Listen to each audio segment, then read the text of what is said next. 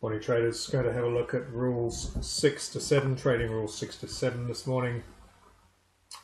Trading rule 6 is about pyramiding. It's an optional pyramid rule in a strongly trending market. Add to your position when the previous swing top is crossed. So action point 2 is crossed, maybe by 5 to 7 cents or pips, and then consider how you manage your stops from that point on. Trading rule 7, profits are taken according to our exit rules, which we have predetermined. That is either as a percentage of the previous range or using a 2-bar exit method, which to begin with is absolutely our preference, is to use that 2-bar exit method from here on in. So we've got a chart in front of us. Let's look at the pyramiding rule. It is an optional rule. You've got a market coming down here. You can see it gets a little bit messy in here. You've got a legitimate trade, you would have been stopped out, then you've got a higher top. You probably would have maybe taken another trade, I'm not sure. And you've got a lower bottom and then another higher top, so you've got this double top here. Market comes down, forms a lower swing low.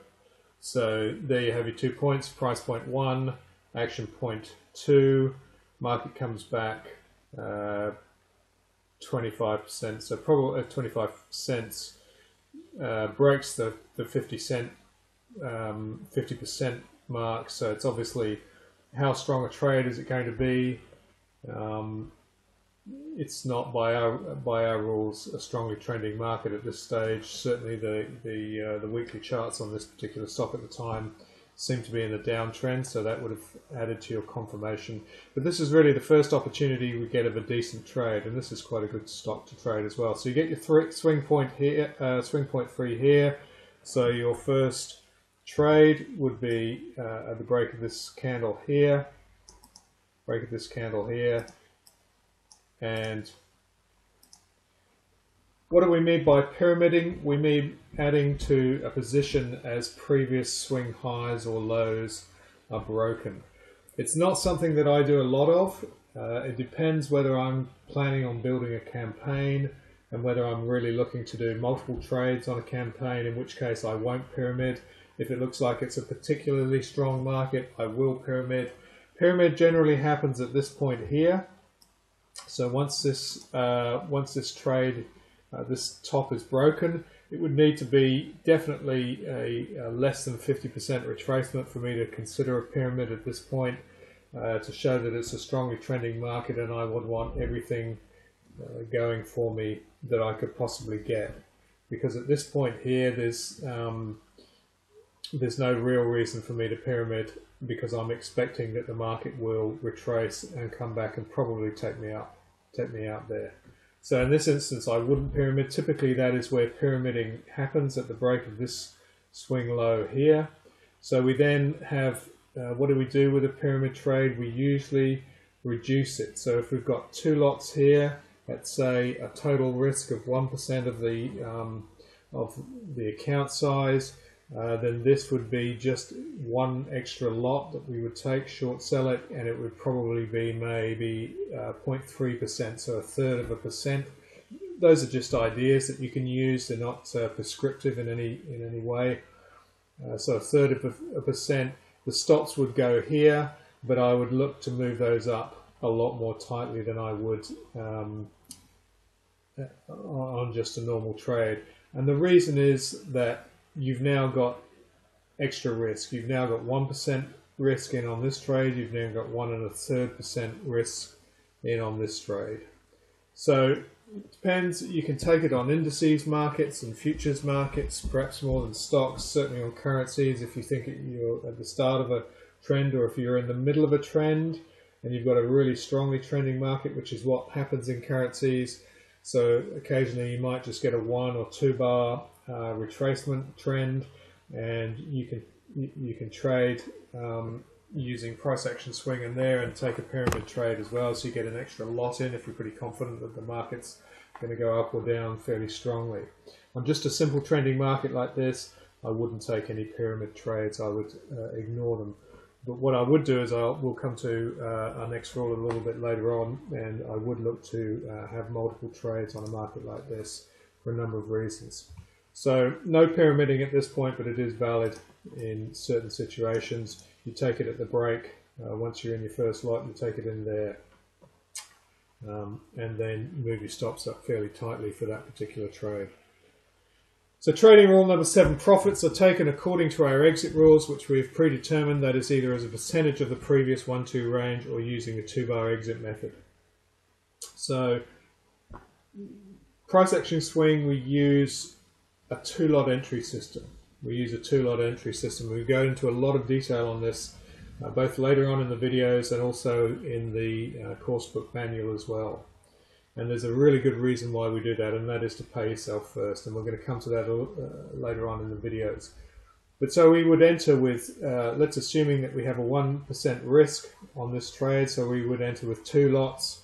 How you break that up is entirely up to you. Some people will say, well, I'll take 0.6% of a risk on one trade and 0.4% on the next. Some people will say I'll take 0.8% of the risk on the first trade, or some people will just divide it into, I'll say 50-50. So I'll take one trade at 0.5%, another trade at 0.5%. So we use percentages of ranges to take the initial lot off the table, or support and resistance, or whatever method you choose to use. Percentages of ranges is a good method because you've got a high chance of getting that first lot off the table. So let's assume, for example, that we're going to take, we've taken 2 lots at this candle here, and we're now looking to get the first lot into profit. And the reason is that our trade automatically becomes break even at that point. You take the first lot off the table, even if you leave the stop loss up here, which the stop loss would be at this point around here somewhere, even if you're leaving the stop loss up there until you get another swing, or you're following a different exit method down, like the 2-bar exit method, then once you get that first lot off the table, you've only got 0.5% exposed, and you've already earned some money in the bank. So your risk is negligible at that stage. That's why we look to get two lots off the table immediately. So let's assume, for argument's sake, that we're going to take 66% or 75% or 50% or whatever it is that you choose. But for here now, let's say that we're going to use 66% as the first lot exit. So we can see that our first 1 to 2 swing range is 36 cents. We have a retracement of 25 cents up there, if you can see that. And then our second range repeats the first range, which is again fairly common. So we've got 37 cents there. So when we take the profit off here, or when we take the trade here, we're looking at a range of 66% of this range here. So price point 1 to price point 2, 36 cents. So we get our little calculator out, and we do 37 cents times 0.66 is 24 cents down. Okay, so we look from this candle here, the high is 5.37 minus 24 cents is about 5.13. So our first exit is going to be here, at this point here. Okay, so the first lot comes off the top more or less at that swing low, which incidentally is a great place to take it if you are going to take it.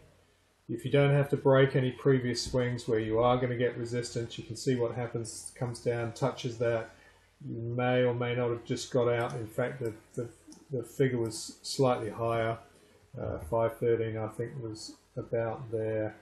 So you probably would just have got out at that stage. You'd be out of the market and you'd get your first lot off the table. You can see what happens when the market bounces around that swing, comes back up, drops around, and it sort of plays around this swing for quite a while, for 2 or 3 days. But now you're out of the market on the previous range. So we've taken this at 66% of the range. So I hope that's clear. This first range is 36 cents. We've taken a 2-lot trade here. We take the first trade exit at 66%. That means we've made some profit on the trade. We now have 1 lot left. And then we use our exit method, which we're going to go into more detail later on, the 2-bar exit method, which is a great way to manage a campaign because it keeps you in for the longer haul. But that's rule number 7. Basically, profits are taken according to our exit range, which we have predetermined. If you're in a really strongly trending market, you may say, well, I'm going to take my first lot off at 75%. Okay, now 75% will be somewhere around there, I would say. I would hazard a guess of the previous range. It doesn't really matter. So you may say in a strongly trending market, I'm going to take my trade off at 75%. If you have a look at what happened to the next leg, so you've got to swing up and then the market crashes down, it starts to expand, 53 cents down, you may say, I'm glad I took 75% off because we would have reached that target easily. But this is a great little campaign that you've got here in this market over just a couple of months, really. It doesn't run for more than a couple of months. But you can see how if you trade using the rules and you're systematic about it, you can actually make some really good profits on the trade. So that's it for now. Rule 6, 7. Thanks for that, traders.